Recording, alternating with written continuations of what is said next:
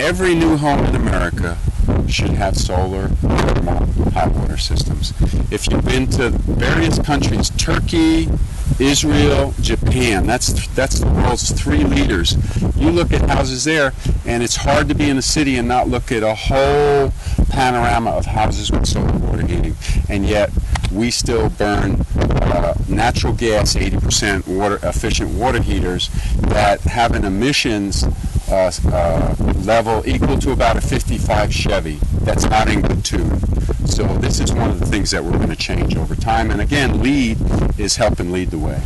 Now we're standing in front of the house, and behind us there's a studio that Paul built that he decided to put his solar panel system on. Now Paul, tell us a little bit about it. Well, first thing, most important thing to get maximum production is to have the right orientation, and this roof happens to face just a little bit west of due south, which, based on a couple of different factors, is an ideal orientation. Since it was a brand new building, we were able to do that.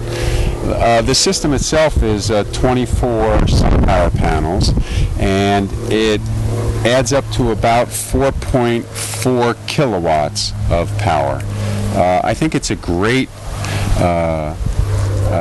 contrast to the first system I ever put on a house, which was my last house, where I put 10 kilowatts of power on, and that's what it took to zero out the electricity bill. This is 4.4 or 4.7. I forgot, it's been 3 years. And it zeroes out our electric bill. Same size house, just differently built. I didn't build the last one. It was built the traditional way, and it was 25 years old.